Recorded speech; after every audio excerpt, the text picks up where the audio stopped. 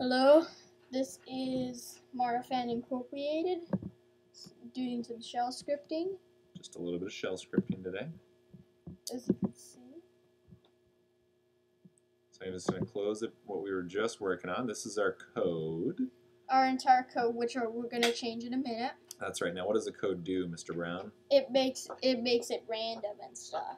And it's about over 50 lines of code. It's over 50 lines of code, but what does the code do? What is it?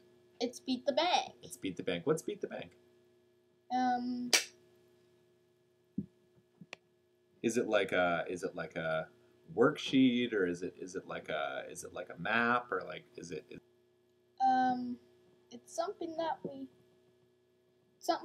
play. That's right. It's like a game. It's a game that we play, and what you do. See right here. Would you like to play Beat the Bank? And what you do is users get to choose whether or not they want to keep going for higher and higher scores. But it's a random, as you can see here, random determination of whether or not they will be able to keep going and increase their score. It's a little game that we play here at school at morning announcements. Okay, so what we want to do is we want to create a shell script that that launches it right away. So let's go ahead and open up Terminal.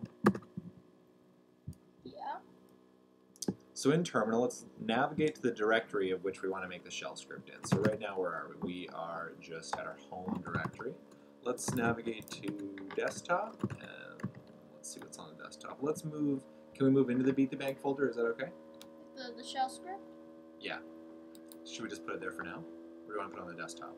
I'll leave it on the desktop. Okay, desktop it is. But how do you make it so it's like in the how do you make it so it runs in the existing directory, like at default, when you run the program? I'll show you as soon as we get there. Now, hang on. Hold your horses. We're going to get there real soon. Let me just open up the terminal a little bit bigger. So what we're going to do is we're going to hit Nano. Nano is just a text editor. Of course. Yeah, and it's one of your favorites. That's good. And what should we call the file? Test. Test. Test beat. Test beat. Test beat. Okay, so now we are in our text editor, and we are going to create our little script. It's only going to be 2 lines. It's going to be super, super simple. Now what we want to do is wherever we run this script from, we want to launch the Beat the Bank game. But how do you make it so it runs like on the directory without specifying it? Now here we go. Here's what we do. Like where the file is by default. That's right. We do CD, change directory. Of course. And we put in the tilde sign.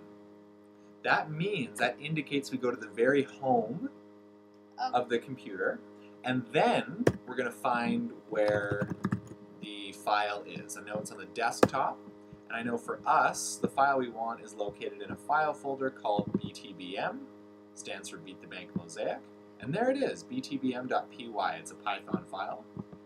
So we want to go desktop, btbm, / oh no, just btbm. That's where we need to be. For our next line, we want to launch the game. So what would you write in? Python. Python. BTBM. I'm just making sure that here I copy the name exactly. Okay. You don't need to copy the cases on there. Yeah, but yeah, well. It looks better though. We'll have it. Okay. So it does look better, right? Now at this point, I'd say we're good to go. So I'm going to hit Control X for exit. And Y for and Y for save. That's right. Very good. And then hit enter, and then double click on it. And then now wait, hang on. Let's try that. There's our friend test beat. We just created it. Let's double click on it. It opened in text edit. I wonder what happened there. Now let me explain what happened. We created a file, but we didn't tell the computer or the operating system what the file was able to do. What we need to do is we need to tell the operating system that that file is in fact an executable. Do you know what an executable is? Yeah, like that's something that runs. Exactly, it's something that runs. So here we are back at Terminal. Let's just make sure the test beat is on where we're at. Yeah. And there it is. I see it right there. Perfect. So what I'm going to do is I'm going to hit a command called change mod, CHMOD, That means we're going to change, that stands for change modifications, and you can change readability, writability, and executability, RWX. And it gets complicated, and there's a bunch of different things you can do. But for this, all we want to do is we want to add the ability for that file to execute. So we do change mod plus X. The plus X means add an executable. And then we want to write in test beat. Now let's go back to our desktop, and we'll see something kind of neat. Test beat, the icon is changed. It's changed to what looks like an executable file, which is pretty neat. So what we're going to do is we're going to close out a terminal, the shell, double click on our executable, and it runs the game. Way cool. All right, that is our tutorial for this afternoon.